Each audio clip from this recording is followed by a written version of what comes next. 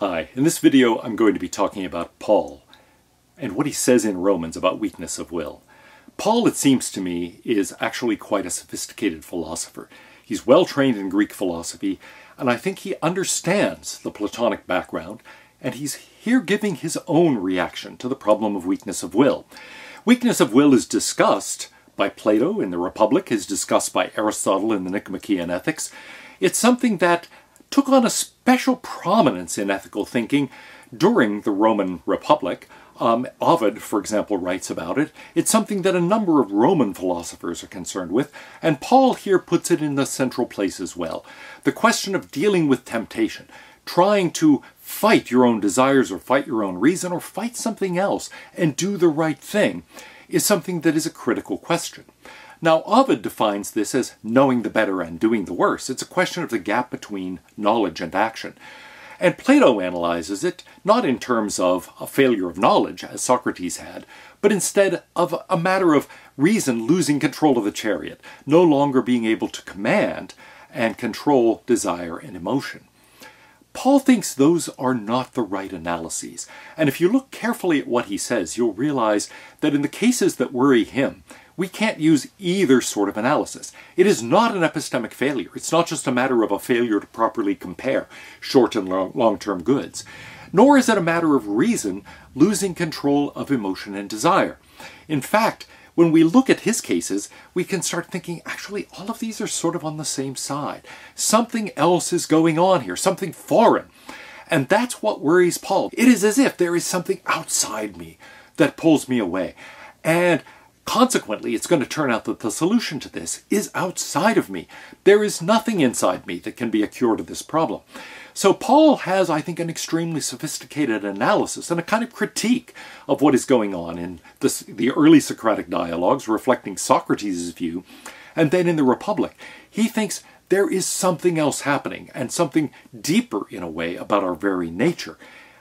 It's something that stems from the depths of human nature itself, and it's not easily solved within those bounds. Well, in Romans, Paul gives us the classic statement of weakness of will. He writes, "I do not understand what I do. For what I want to do, I do not do. But what I hate, I do. For I have a desire to do what is good, but I can't carry it out. For I do not do the good I want to do, but the evil I don't want to do, this I keep on doing." I want to think about what goes on in that passage very carefully. We cannot understand this in Platonic terms. There's something else happening. Look at verse 15 of chapter 7 carefully. "What I want to do, I do not do, but what I hate, I do." What I want to do. Notice, we've got desire here, failing to be enacted. I want to do this thing, but I don't do it. I end up doing the thing I hate. Now we're talking about emotion. To think of it in Platonic terms, we tend to think we're likely to have a victory of desire over reason, or of emotion over reason. But that's not what's going on here. The gap is not between reason and action, and then we have to explain that in terms of desire or emotion pushing us to do that action. Instead, here we have a gap between desire and emotion together and action.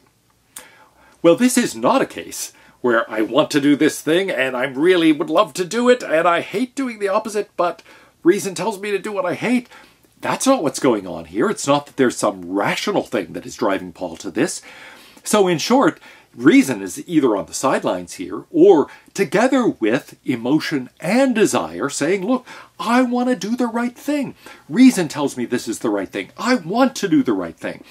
And emotionally, I am driven toward this. I am pulled toward it. I'm going to be happy with myself if I do this. And I'm going to hate myself if I don't. So I've got all three parts of the soul pulling together and still I don't do it. So Paul says, look, we have a conflict here. It is a conflict between action and actually desire. I don't do what I want to do. Between the action and emotion, I do what I hate to do. And between reason itself. Reason is telling me this is the right thing to do, but I don't do it. So there's a gap between the three of those things, between reason and desire and emotion, and then what I do.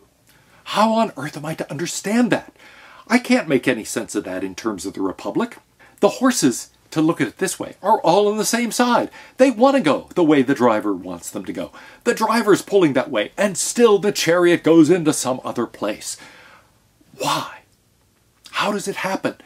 The driver is trying to stop the horses from going over the cliff. They don't want to go over the cliff. They're trying to stop it too. And somehow the chariot goes over the cliff anyway. What's going on here? Paul doesn't speak of what leads him astray, what leads that chariot over the cliff, as part of himself at all. Instead, he says, I don't understand what I do. I don't understand what I do. I don't understand why I do it. I don't want to do it. I don't feel good about doing it. Reason doesn't tell me to do it. But I do it. I don't understand it. He says, if I don't do what I want to do, it's no longer I who do it, but it's sin living in me that does it. So it is sin that drives that chariot off the cliff. And that's not a question of desire. It's not a question of emotion, not a question of reason. Now, sin might well enlist any of those things, so it could be that sin allies itself with desire, with emotion, even with reason itself. And indeed, Paul would think that often happens. But that's not really the key thing. The key thing is not what's going on inside and the relationship among those three parts of the soul, if we have three parts of the soul. What matters is the relation to this thing that feels to me like a foreign thing. It's like something outside of me, pulling me away from what I want to do, what I would feel good about doing, what reason tells me to do.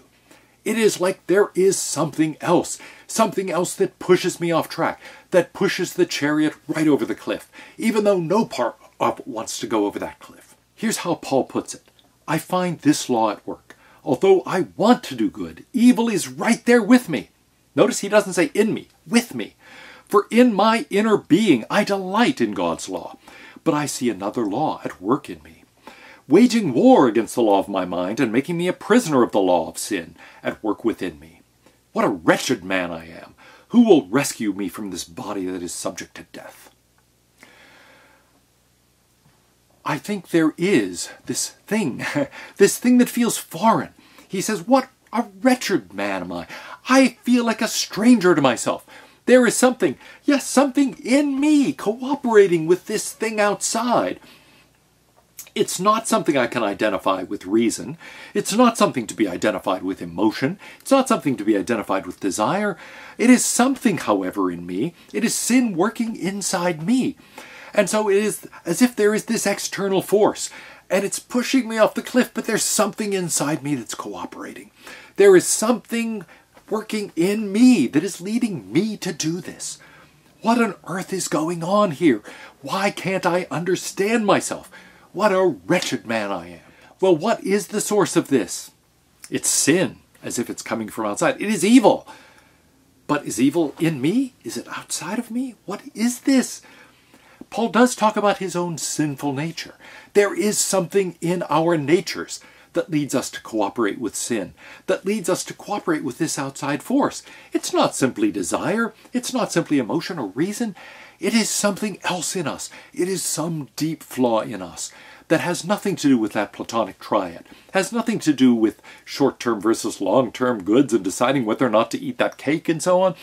It is something deeper. It is something more fundamental to the human condition than any of that. So he does this in two ways. He thinks about the distinction between the spirit and the flesh, and it's part of being flesh. That tempts you to think it's a matter of being trapped in the body, and that surely then it must be identified with some physiological reaction, and so have some relation to emotion and or desire. Maybe? But that doesn't seem to be the way he really describes it. Yes, it's something in my nature, something presumably in my bodily nature, if in my deepest being, my spiritual being, I really do want to conform to God's law. But on the other hand, it's not simply to be identified with any of those Platonic parts. It's something rooted deep, so deep I can't understand what it is or what it's like or why it's doing it. He does talk about sin also as something outside himself. It's not I who do it, it's the sin that dwells within me. Somehow there is this unknown, inaccessible part of the soul that leads me to cooperate with something that operates as if it's an outside force, as if it's something outside pushing me. It is not within me this conflict occurs. It's between me and this thing outside of me that somehow enlists some hidden agent within me. In all of this, it looks like desire is not essential. Desire, in fact, can be cooperating with the good part of me. I want to do the right thing. Emotion can be cooperating. I really would be happy to do the right thing, and I hate myself for doing the wrong thing. I hate doing it. Reason tells me, do that thing, and then I don't do it. And so the problem isn't that any of those parts are cooperating with that outside thing, or that thing anyway that feels as if it's outside me. There's something else in me that is leading me astray. Well, the point is, there is nothing in Plato, nothing in Socrates, nothing in Plato's mature theory in the Republic that can help us understand this kind of problem. You think, but I don't understand. What's an example of this? I mean, what is Paul talking about? Well, presumably there are such cases. You know that this is something you shouldn't do. You feel guilty and kind of hate yourself for doing it as you do it. You really don't want to be doing it, but you do it anyway. Maybe you're a drug addict who sits there and thinks, I know I shouldn't do this. I know this is terrible. I'm trying to resist it. You really don't want to take that drug. Your emotion is drawn away from it. You think, no, I hate the thought. I'm going to hate myself for doing this. But you do it. Maybe you're an alcoholic trying to resist that next drink. And reason is telling you, resist it. Desire is saying, I don't want to take that drink. I really don't want to take that drink. You're going to hate yourself for drinking it. But in the end, you do it. In these cases, there's something like a very powerful physical impulse to do it. And it's not really a question of desire exactly. It's not a question of emotion. It's not reason. It's something else within you. Something else. There is a reason why Alcoholics Anonymous and various other 12-step programs have a pattern that, as we'll see later, is basically the pattern of Calvin's Institutes of the Christian Religion. That's really where the 12 steps come from.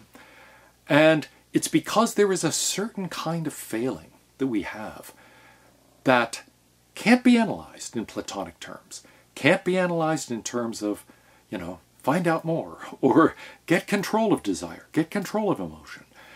No, it's a matter of something else. Something deeper, something harder to understand in human nature. And it's a harder fight to win. So I think Paul has in mind something like that.